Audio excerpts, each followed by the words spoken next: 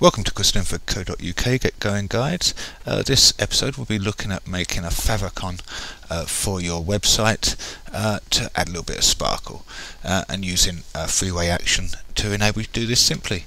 The first thing, a favicon is these little icons that appear at the top of your browser, and to do that we need to make a .ico file. And I go to this generator program because you can't do this inside Photoshop, and I go to favicon.cc, which is a good one, and you can make yourself an account and you can store all your favicons there, or you can use other people's if you want to.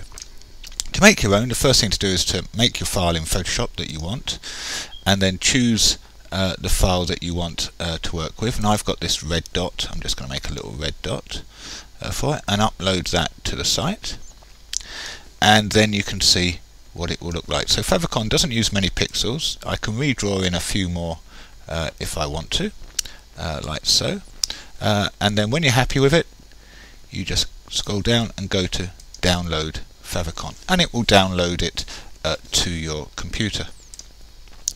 Now, and that's it. It will look like that with a red dot. So I've got this on the desktop, so all I need to do is to move that into my site folder. So I've got it in there, and then I need to work on the favicon action. You do need to download the action from Freeway, so go to action websites and type in favicon, and you'll be able to download and install the action. It is a page action.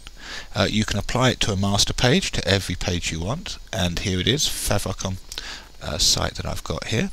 And if you look at the action, all you need to do is to specify the file that it is you want to work on. So it's in my demo site, and that is the file there that I want to use. So I just open that, go like that, save the file, and then preview it in a browser.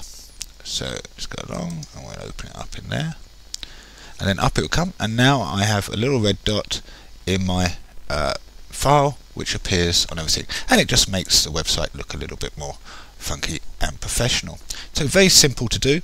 You do need to generate the file first, and then you just need to implement it onto each page. Do it on a master page so it applies through the whole site rather than on each individual page, but you could have a different one on each page if you were so inclined to do.